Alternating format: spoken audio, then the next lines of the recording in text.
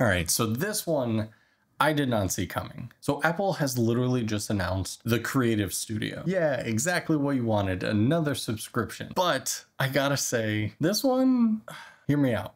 So on January 28th, Apple is going to have another way to purchase their already existing suite of creative apps. Now, let me save you the suspense because when I first saw the collection of icons in the little Mac Rumors thumbnail that I saw posted, my brain just exploded with euphoria, thinking that this is the reason that Apple's been so quiet on Final Cut the past handful of years and Aperture that got axed all those years ago. And like, yes, they've been working on stuff behind the scenes and we all just doubted them. And now they're going to release this whole new suite of new amazing apps. No.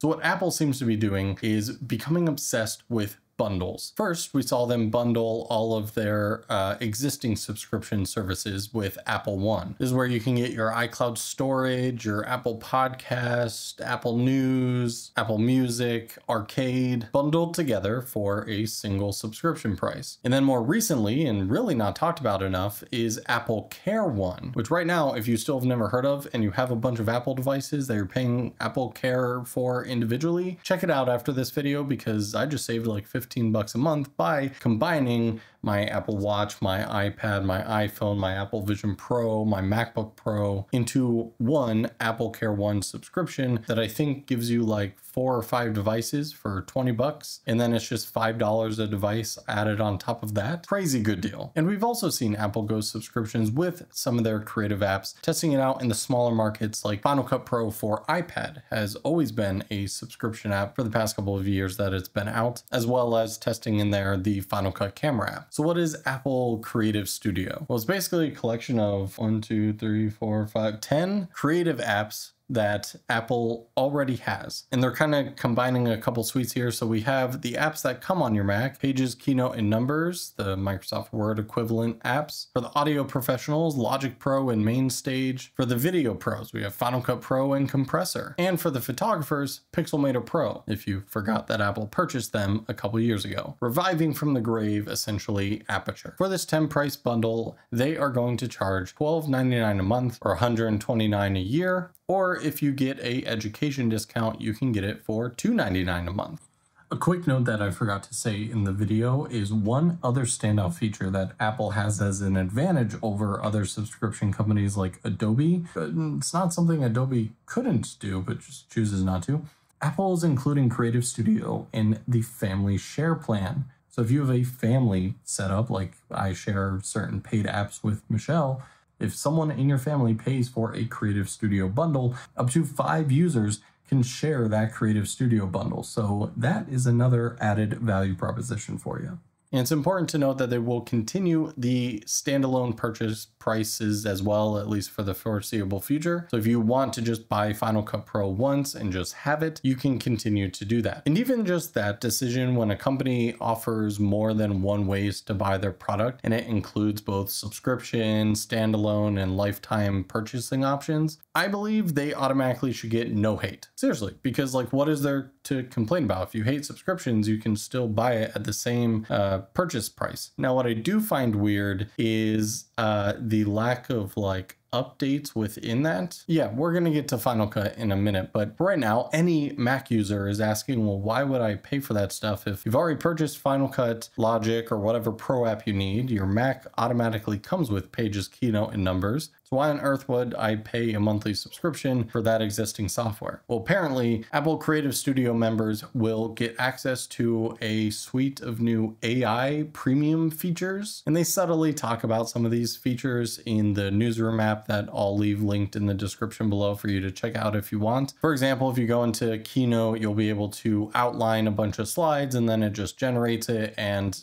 being a Creative Studio member, you will get access to a library of royalty-free imagery and graphics. So again, doesn't sound all that bad. If you're just the casual Mac user that jumps into Word or you need some spreadsheets, then sure, just keep the free versions that came on your Mac. And if you really are obsessed with every new AI tool possible and want to take full advantage of everything that's being integrated, then maybe it's worth it. Now, of course, I was looking at the apps like Final Cut, for example, any new major updates there? It doesn't seem like it. Like, Apple added a few AI features here and there in some recent times, but with this announcement, I don't see any direct, like, major new announcements. Maybe that will come before the January 28th, actual launch time, but I think could be interesting, and why the premium versions are what's including the AI models is it was just announced a day or two ago that Apple and Google are joining together, and it seems like Apple's basically going to pay Google for their base Gemini model, and that's probably going to cost them a pretty penny, so this could be seen as a way to kind of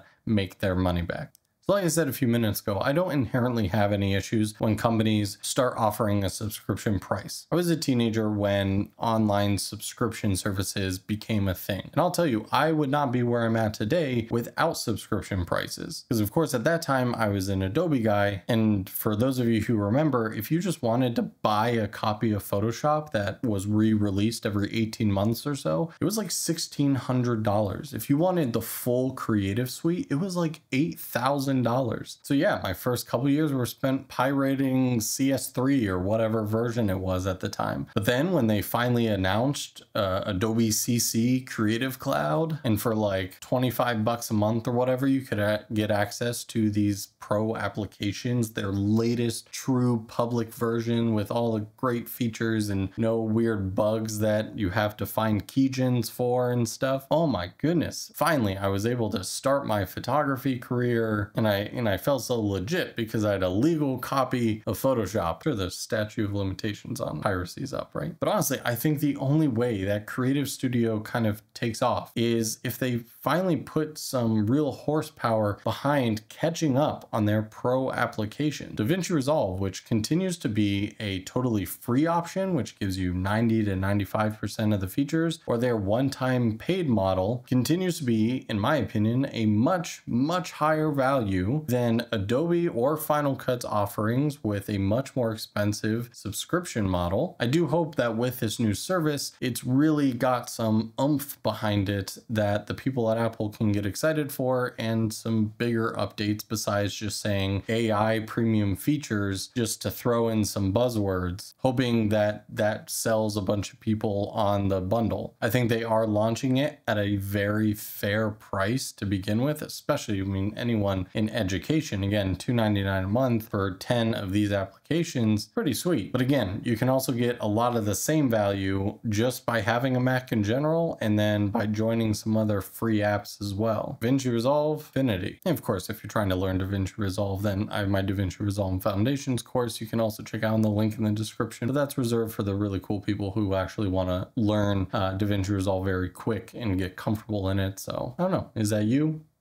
Who knows? As always, I would love to hear what you guys think about Apple's new Creative Studio. This is an interesting one. We'll see what happens in the next couple of weeks, if it kind of just silently launches, or if there's more news to come with any of these 10 apps. Thanks so much for watching. I'll see you guys in the next video.